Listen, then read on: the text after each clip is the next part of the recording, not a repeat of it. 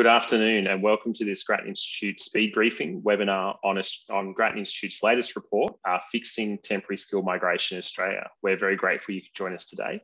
My name is Brendan Coates. I'm the Economic Policy Program Director at the Grattan Institute and a co-author on this report. Joining me today is Henry Sherrell, who is also a co-author on the report and is Deputy Program Director for Migration Policy at Grattan Institute.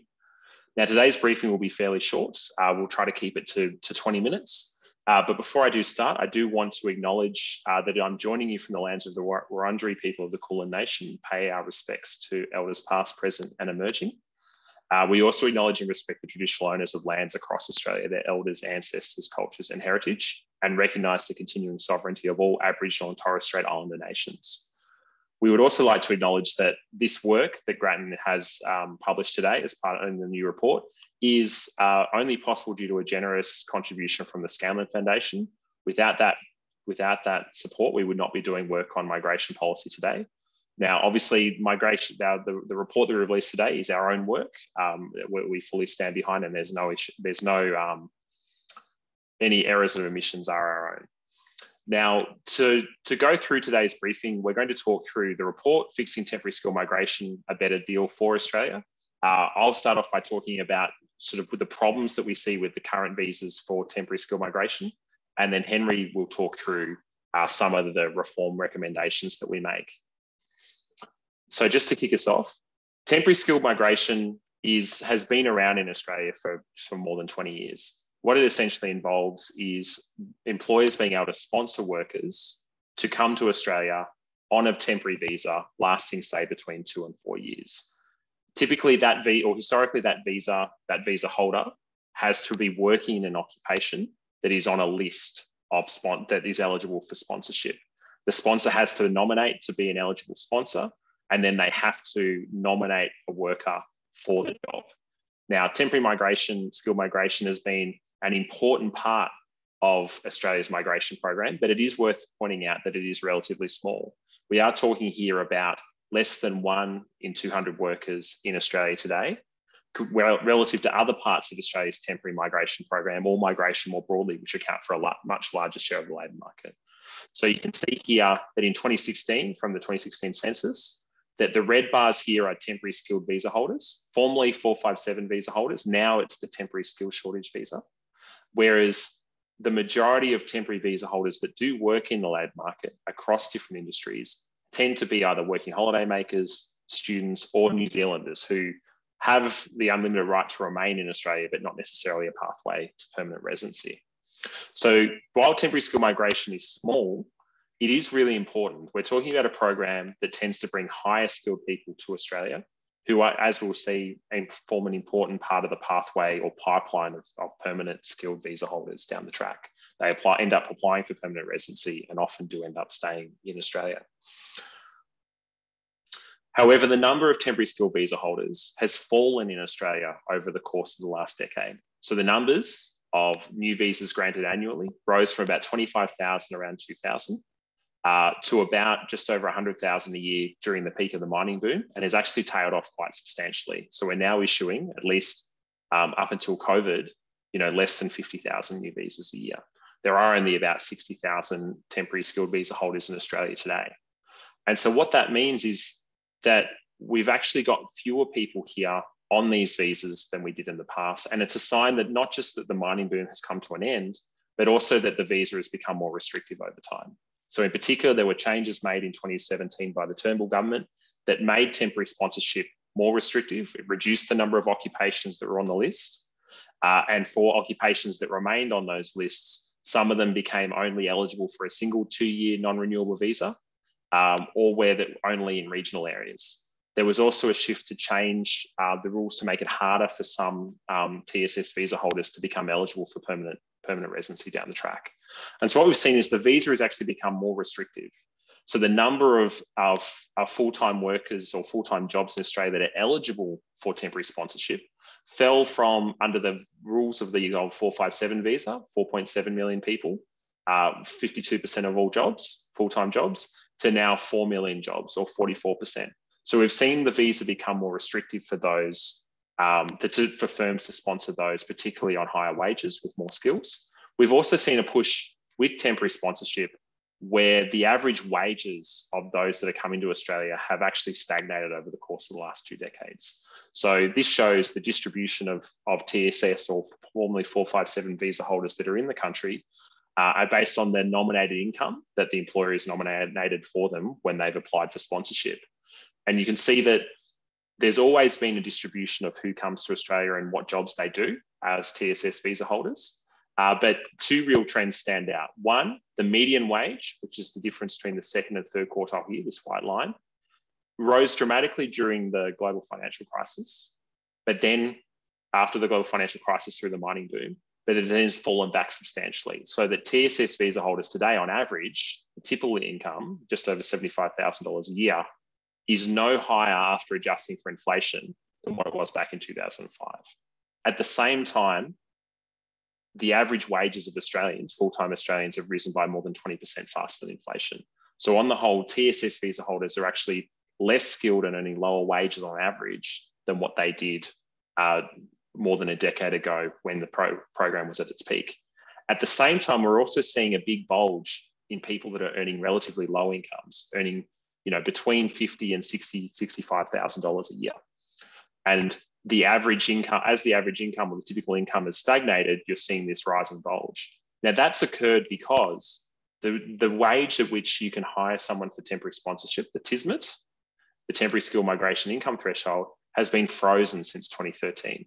So the average wage, so the minimum wage to sponsor someone for a temporary visa to Australia has actually stayed frozen at $53,900 for pretty much on a decade. And what that's meant is the composition of who is eligible to be sponsored in Australia has come down the wage distribution. It means that there's actually another 300,000 low wage jobs that are now eligible for temporary sponsorship since that wage threshold was frozen, compared to where we would have been if the TSMIT had been benchmarked or indexed in line with wages growth. If it had been indexed to average weekly ordinary time earnings, which is what we recommend going forward, then it would be at $65,000 today. So you've seen both the average wages of TSS visa holders come down as the program has become less skilled and it's become more difficult to sponsor high wage people, and also a growing number of lower wage TSS visa holders. And that's particularly concerning because it risks eroding public confidence in the program as a whole. The TSS visa is supposed to be for relatively skilled migrants. As Henry will talk about, there are growing risks that you will see more exploitation in the labour market for people who are on relatively lower wages. Because they're coming in, they've got fewer outside options. They're at greater risk of exploitation, and those stories of exploitation can erode public confidence in the visa, as can concerns that a skilled visa is being used to bring people in on earning relatively low incomes. $54,000 a year is a lower wage than something like 78% of all full-time jobs in Australia. Now, the TSS visa and temporary sponsorship is particularly important because it's also this pathway to permanent residency. It's a key feeder program into our permanent skill program, which, if you followed our previous report, Rethinking Permanent Skill Migration after the pandemic, that showed there are really big potential gains from shifting the composition of the skilled migrant intake to take in more skilled people who stay in Australia in the labour market for 40 years and contribute a lot more in taxes than what they draw in public services. So when we're thinking about TSS visa holders, the majority of those that go through the employer-sponsored pathway onto permanent residency, they are formerly TSS visa holders. A substantial share of those on other skilled visas, and even some of the family program, also come through the TSS pathway. So getting these visa settings right is incredibly important to making sure that in the long term, we will see a strong permanent skilled migration program that's so beneficial to Australia in the long run. So I'm going to stop there and I'm going to hand over to Henry, who's going to talk about basically what we found from there and what we're recommending needs to change going forward. Thanks, Brendan. So, what we found is that targeting skill shortages specifically via occupation lists for this visa it's appealing politically, but in reality, it's unworkable. Skill shortages are really hard to define. They're even more difficult to measure. We lack the timely data, and we also have this issue of if we say that I can't get a worker at the prevailing wage, Yeah, that's not really a shortage, that's a vacancy. And over time, wages do have to rise. The administration of occupation lists themselves are cumbersome and they're vulnerable to lobbying. Many occupations have been on these lists for decades, so they're not about genuine shortages. And really critically, occupations within a task tasks within an occupation can differ substantially. And if you think about an accountant, you might be an accountant at a global firm doing fraud accounting work, which is sort of very specialized and quite niche, or you may be an accountant who's doing sort of regular audits of financial statements. People pay different salaries based on those different tasks, even if they're in the same occupation. And if we target occupations, we don't pick that up. So this means that when we target skill shortages, we also open the door to low wage work. And that really sort of catalyzes this concern of cheap labor from the general population. That also increases the risk of exploitation. And in general, low wage work is very hard to get right through employer sponsorship because it's a very difficult dynamic with the power of the employer and the number of outside options that the worker has when they're bound to their employer. So instead of targeting shortages, we think we should target high wage jobs because this has a host of benefits beyond just addressing shortages. So in the first instance, we think that targeting wages is actually more likely to address genuine skill shortages because a genuine skill shortage is likely to be in a high wage job. It takes longer to teach or train new workers. But high wage workers are sort of more generally likely to generate new ideas and adapt knowledge from overseas. We also think that there's a fiscal argument to be made that the higher someone's income is, the more tax income that they will generate. Higher wages are sort of better for low skilled Australians in terms of a distributional sense. When we think about, when migrants come to Australia, on the aggregate, it's very difficult to see any effect on wages or employment for existing Australians. It basically is a wash. But if you bring in lots of accountants, it will affect the wages and employment of existing accountants in Australia. So the higher wages, the more help that's doing for lower wage Australians. And as Brendan touched on, there's these big gains via permanent residency. And we also see higher wage workers are much less susceptible to exploitation because they have more ability to bargain for themselves. So what should we do? We call for a sort of a new visa to replace the shortage visa and focus on skilled workers in general for all jobs above $70,000 a year. So our system, if an employer wanted to sponsor any occupation, regardless if it's on a list or not, they can do so provided the salary is above $70,000 a year and the salary that they nominate is the same as what they pay Australians doing the same job. So on the left here, we have the current system, which is we have wages of jobs. All these dots are jobs in the economy, and we have the wages on the y-axis, and we have a sort of a general competency score for skills on the x-axis. And you can see that the blue dots are on the current skills list, and the red dots are not on the current skills list. And the blue dots, there are high wage jobs eligible under this current visa, but there's also low wage jobs eligible for this visa. And we also see a bunch of red dots, which means they're ineligible jobs for the visa. So we have high wage work, which employers cannot sponsor currently under the current arrangements. Our proposal on the right sort of shifts this completely, and we just draw a line and we say above that line, we're open to skilled migration, and below that line, we're not open to skilled migration. It's much cleaner, it's much more simple. And as long as wages are pegged to Australians doing the same work, it's not going to undermine wages and conditions. So why do we pick $70,000?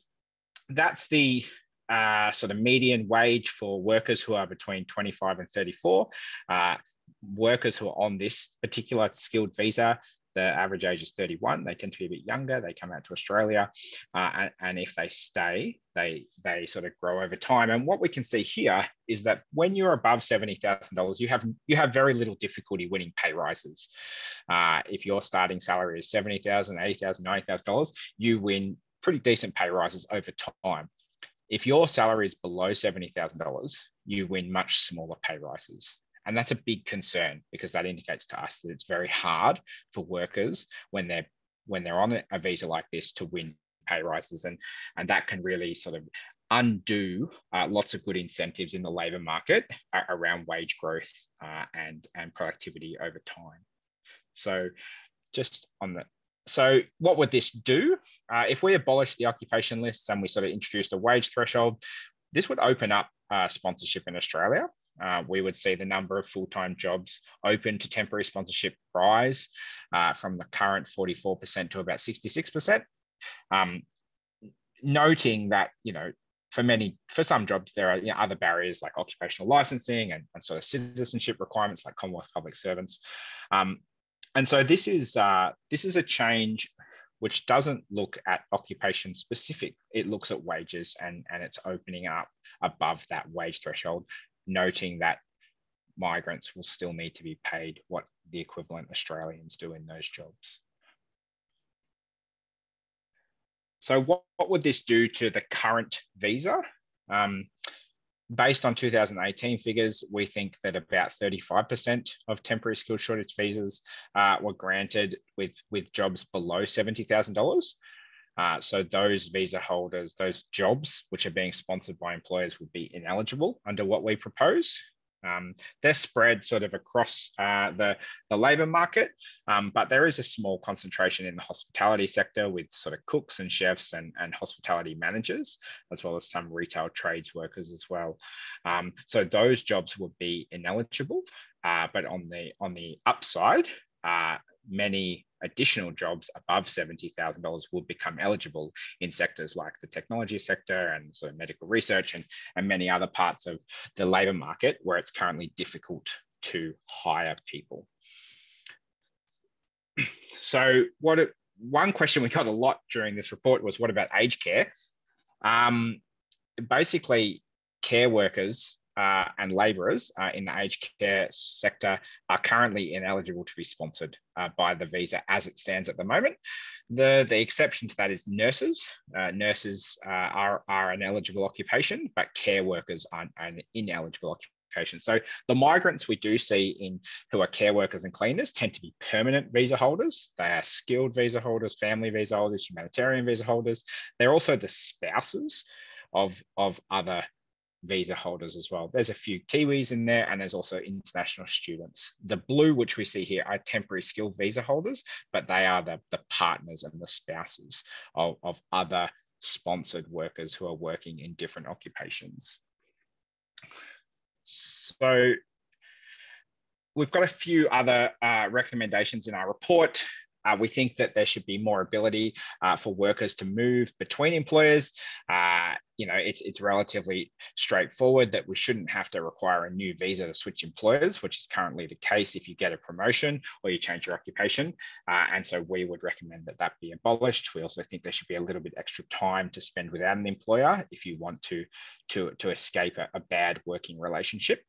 And also one thing we touch on is, just on the next slide, Brendan, is there's not much enforcement. There's few, given the sort of program, there's few activities, compliance activities. There's very, very small number of formal investigations under Migration Act powers, and sort of the way employers are monitored is not very extensive. So we think that there needs to be a program of random audits, which cover a larger number of sponsored jobs and sort of more processes which can check administrative records, which is easier to do today than it was 20 years ago, if we can sort of move beyond and automate some of the processes to better match data, especially tax data and employer records. So there's also a large number of options to improve the sponsorship process. If we do increase the wage threshold, we're going to get rid of a lot of the exploitation which occurs at the lower end, and so it should be a bit easier for employers to sponsor workers. We think that we could lower the upfront costs by changing the fee requirements. We think that labour market testing, which is the condition to advertise a job, does not help any Australians to get into jobs, and we should scrap labour market testing. We also think there's a few other bits and pieces around visa processing to make it more certain for employers, so there's less uncertainty in the process, which turns into costs down the track. And it's back to Brendan. Thanks very much, Henry. I should note we've just with a bit of a technical glitch, we're not able to take questions on the Zoom call today, but we would like to say that if you do have questions, you can reach us via the details there, brenda.coates@grattan.edu.au, the same with Henry Sherrell. We thank you for joining this speed briefing on our new report. You can find the whole report on the website at www.grattan.edu.au. I would also encourage you to think about donating to Grattan's policy work. Now, Grattan does work on the basis of donations and philanthropic support. Certainly our migration work, which Henry is helping lead, would not be possible and probably wouldn't be happening in the absence of that philanthropic work. So it is a great example of the kind of work we can do when we do have the resources to expand our areas of interest. We'll be doing more work on migration, hopefully over the course of the coming year. And we look forward to showing you that work as that evolves. But otherwise, thank you very much for joining us today. And if you've got any questions on the report, please do get in touch. Have a good day.